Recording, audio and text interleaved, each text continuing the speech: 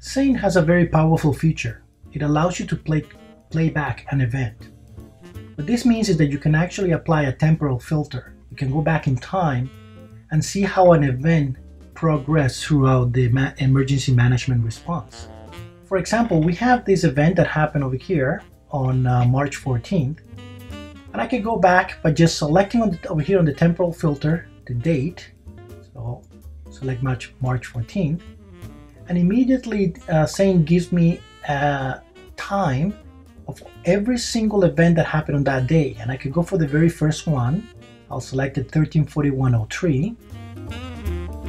It gives me an option to, if I wanted to see only that day or days after that. I'm just going to look at that particular date.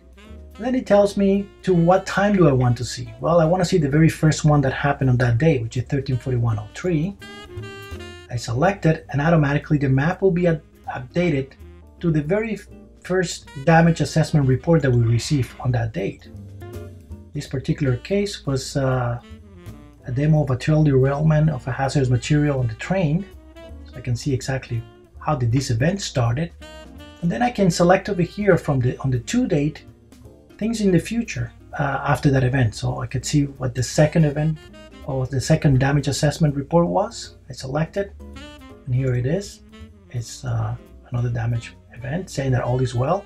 Damage level 0 because it's represented over here in the legend with a blue marker. If you go a little bit further in time, let's just go down to a minute and a half more in time.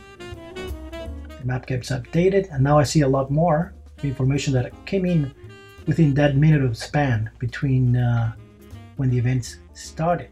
So here I can see that people in the ground in the community have started sending pictures and a damage report. Same thing over here. Right? The other thing that is important to notice is that Saint gives us automatically the number of reports for that day. There were 26 damage assessment reports, and it gives us the total locations affected. So those 26 damage assessment reports were actually for 15 locations. That means that practically more than one report was given for the same location. This is the temporal filter in Saint. Very powerful feature that allows you to go back in time and visualize in the map how an event develops.